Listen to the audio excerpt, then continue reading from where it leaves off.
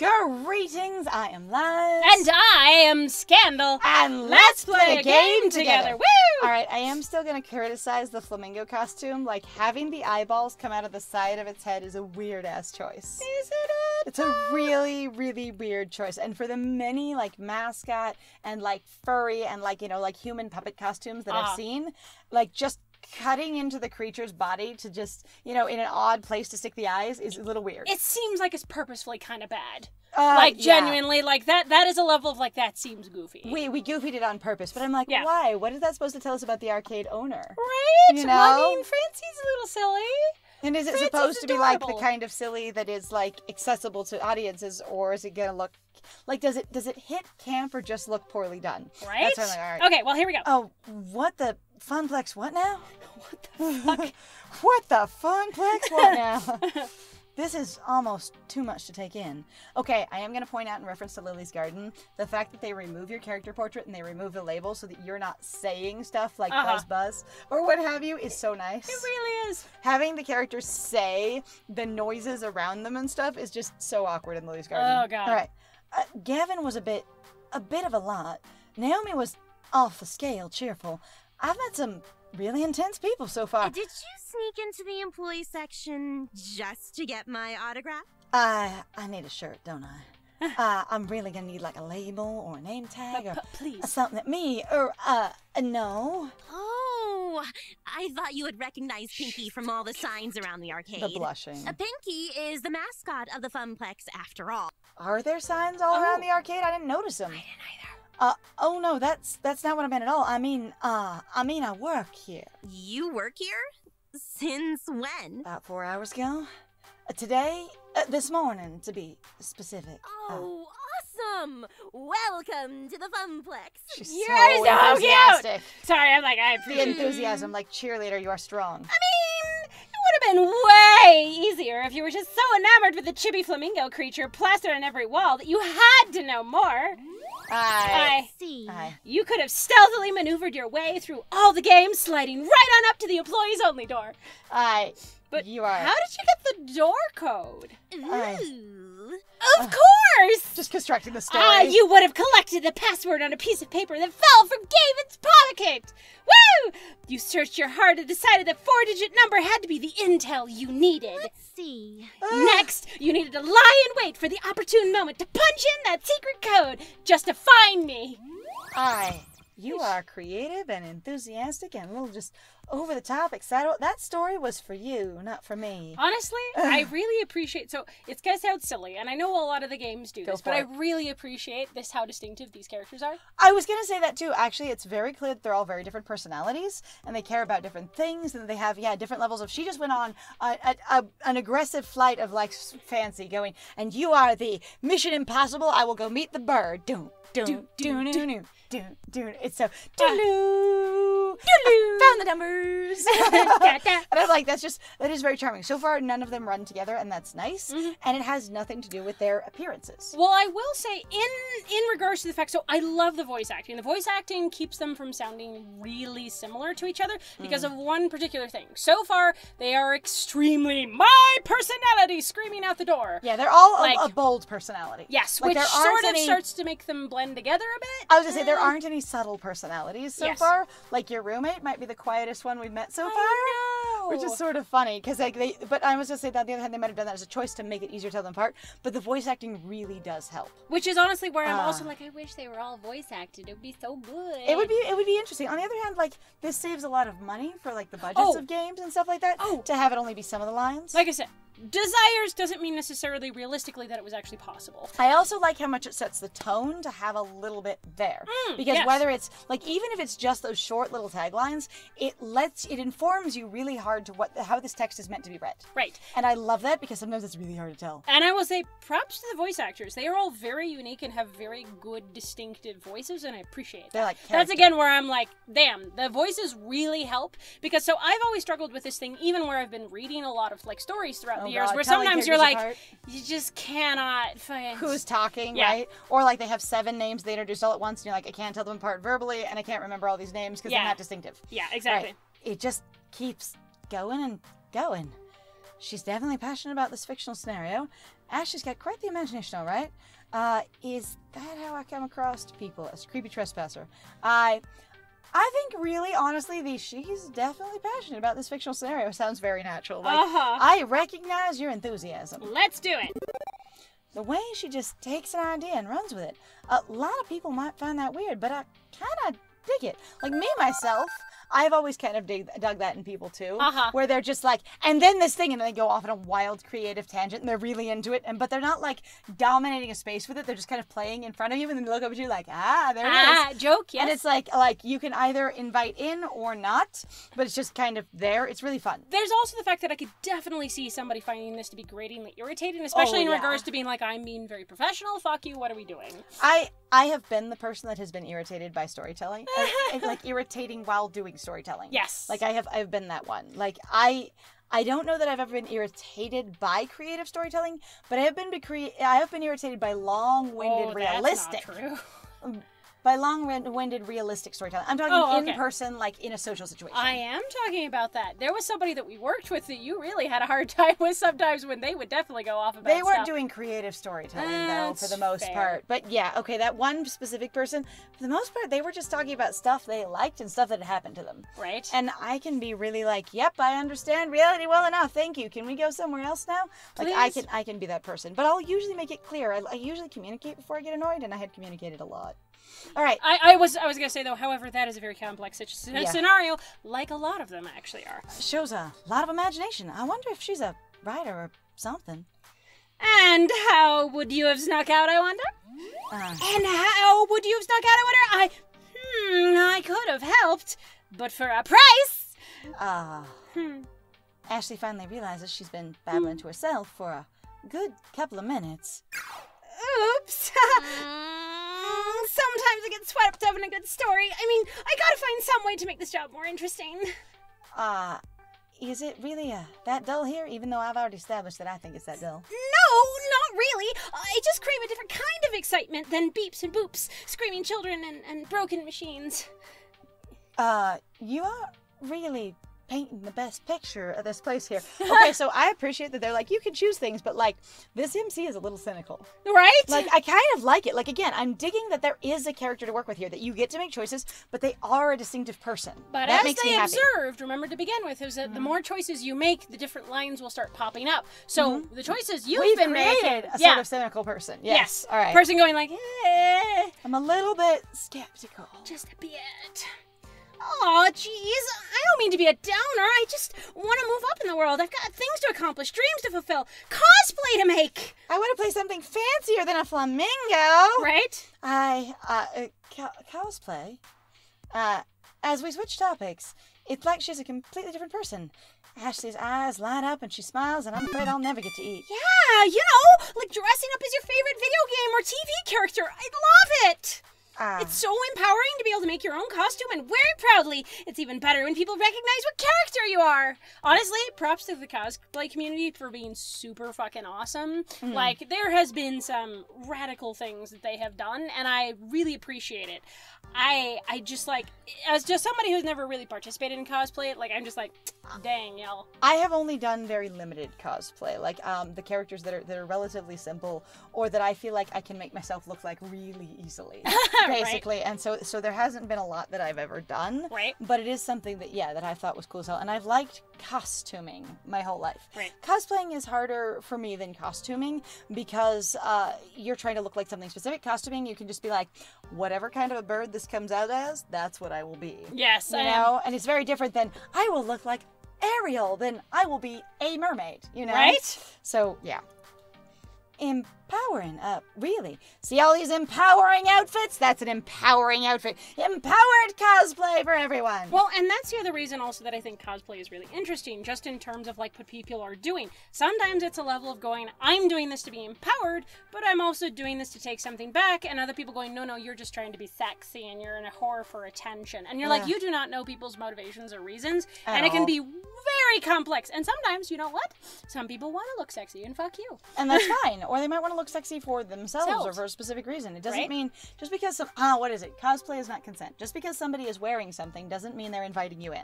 That is the same thing with life all over the place. Yes. Your clothing is not an invitation. Nope. at all. Granted, she has certainly had the power to stop my heart for a few beats. Yes! Wow. Definitely. You want to try? Got a favorite game character? I can help you make your first cosplay if you want. Oh my god, you're Whoa, adorable. everyone In is fact, so... I made this one. You made? You made the mascot. That's All right. super cool. Good job. I think Ashley is pointing to her flamingo costume, but it's a little hard to tell with her hands as feathers. Flapping against the hood. I made this one. Right? So, Pinkie is your creation? Intentionally? Yup. Looks pretty good for my first mascot cosplay, doesn't it? You mean like a fursona? Oh, Right. Let's see. I'd probably stitch my hands together if I tried that. Okay. If you're going to be terrifying, then yes. I don't know heads from tails, but I can appreciate it. I'm not sure. Like, we have expressed that we're not super, like, good at like, physical craft things. So I think I'm really, like, into the I'd probably stitch my hands together if I tried that. Sure, why like, not? That sounds fine. Let's do it. All right. Stitch my hands together. I'm all thumbs when it comes to stuff like that. Literally, I get enough thread running between them. I'm pretty impressed, though. Naomi was going on about craftsmanship of games. Clearly, you're digging on craftsmanship of costumes. Aw, thanks. It's nice when hard work is appreciated. Doing my best. I wear it around the Funplex to liven up crowds, get people pumped to play some games, and the kids seem to adore it. What does Honestly, Flamingo have to do with an arcade? What doesn't it? What doesn't it? Excuse me. You bet. That makes sense. Although the arcade has been completely dead so far, no crowds to pump or kids to be adored by. I'm still really hungry. Please. I'd like to try and eat, but I pickle. can't yet. Soon. Hey, secret between you and me? Please don't make it so I have to forget to eat. Ashley motions for me to come closer. She leans in with the flamingo head almost running into me, like bonk, I'm against a giant beak. All right, glances around the room once and then talks in a hushed tone. I did some repairs on Pinkie overnight. I had to restitch the left arm, and I was giving her the old test drive to make sure it doesn't fall off. Huh. Limbs falling off seems bad. Yeah. Stares sadly at my lunch. Oh, it was. Yesterday, I'm dancing with a little girl. Must have been like 5-6 years max. Anyway, we were next to Showtime stage when she tugged my arm and whoosh! Off came the arm. The girl instantly started bawling. Okay, I have to say the one puppet costume that I've worn, it had it was a unicorn, and it was a unicorn mascot. Okay, right. And so I had hoof hands, but the thing was, is like they were these big blocky, sort of cool split hoof chunky things. Right. And the thing is and then you have a sleeve over the ends of them, but inside of them they had these little grip bars, so it didn't because you're holding onto them so you can emote with your own wrists by rocking them and stuff like that. Right. And so like if anyone tugged on them, it didn't matter because to keep them on, you had to hold on to them. Right. So they didn't just go on like gloves. I think that would probably benefit her costume. Then it doesn't have to be sewn in place. It just is in place. Right. Anyway, I can see that. Yeah, it worked really well. It was like, because they were just, like basically short gloves with a big chunky hoof at the end. And then you had, a loose shirt that went over them. That's super cool. But it was like, yeah, they weren't on unless you were holding on. Because if you let go of them, they just fell right off. Right. The girl instantly started bawling. Well, at least you were consistently scaring people, and it's not just me? Nope. Hey, now. I don't want that to happen again. I felt so bad. But enough about me. What about you? So, you're Carl's replacement? That's what I hear. I mean, I guess so. The new floor attendant. I attend the floor. The floor's a thing I'm attending to when I'm not going into cardiac arrest. That was very cute. I love these little segues of like figuring out what you're saying as you're saying it. Oh god, this is very charming. It's a little bit much sometimes because it really seems it's a little bit like I realize they're having fun and it's not going to sound entirely naturalistic because that was I forgot to mention the last time when we were doing that episode. I don't entirely find a lot of the dialogue completely natural. Like it feels fun and lively, but some of it is really a little bit much for me sometimes. Or but it's also still hilarious. I feel like as a character we are sort of getting an experience of being like, we are nervous in this job. Yeah. And so that is clearly a nervous character behavior. Right. That Liz is exemplifying going, when I'm uncomfortable, I just kind of describe around the situation to sort of handle that. Yeah. So far I'm good. I was gonna say it doesn't do I feel like more of it is just a tone of the game Right. than it is anything else because it seems fairly consistent so far. Oh, yeah. Which really that's all I require in sort of world building or dialogue like style establishment is that you're fairly consistent, not the type where you're like everyone's talking like this and then we'll throw in a pop culture joke because and you're like no one would have said that. Right. So that kind of thing. Okay. At least you're funnier than Carl, that's for sure. I can't wait to go home and tell Juniper I do have a sense of humor. She'll be so proud. I assume you've already met Francine, but have you had a chance to meet Gavin and Naomi yet? Yeah, I met them already, although it seems like they aren't too keen on each other.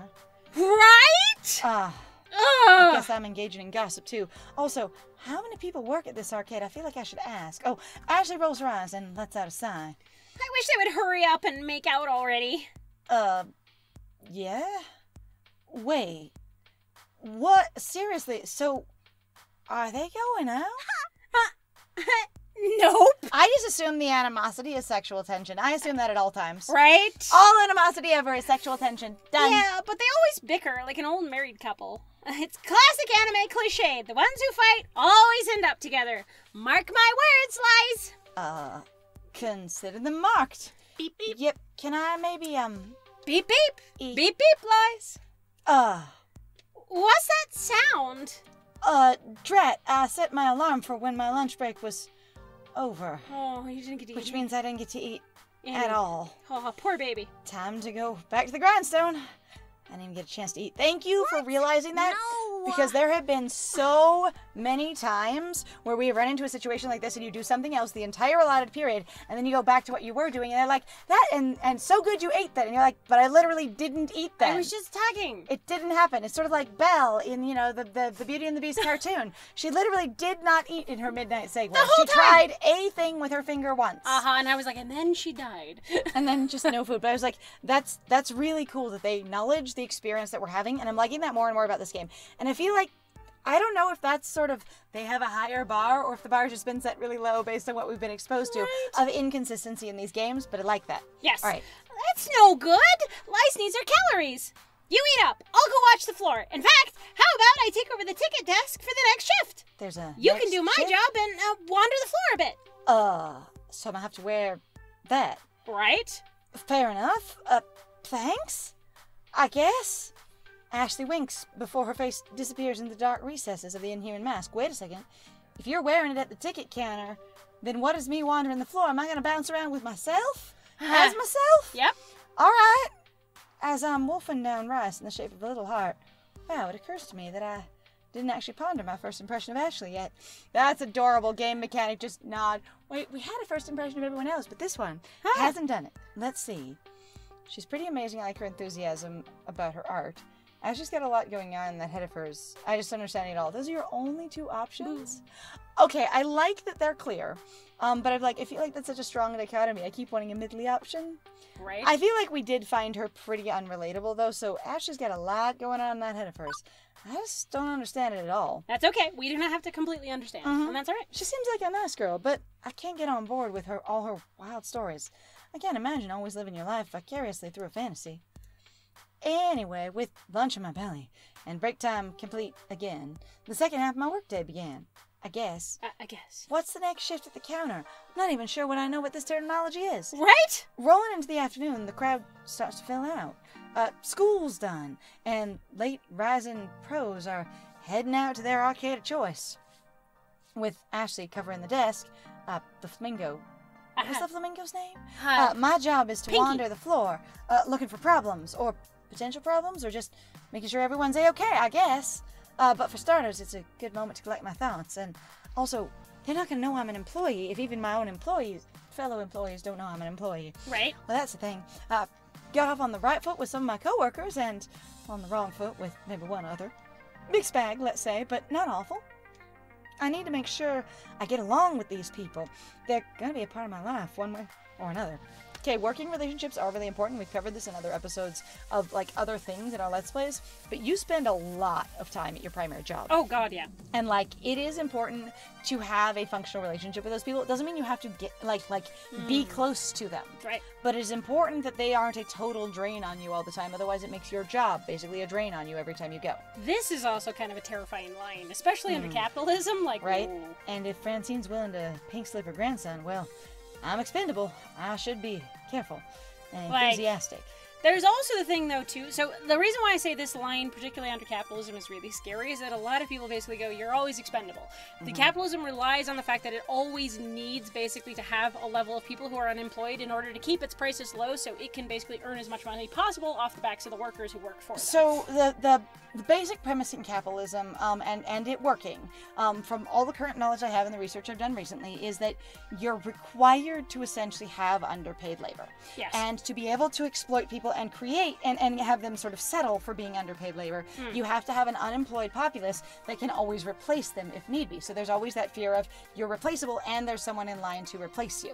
So part of the capitalistic model requires, especially for flex times like holidays where they go, we need seasonal employees that will only have this job during this season. Yep. It requires there to be an available workforce that's not in the workforce. Right. And also at the same time, too, I love this implication as well that going, oh my god, you do this to your family. And I'm like, that's called nepotism, my dude.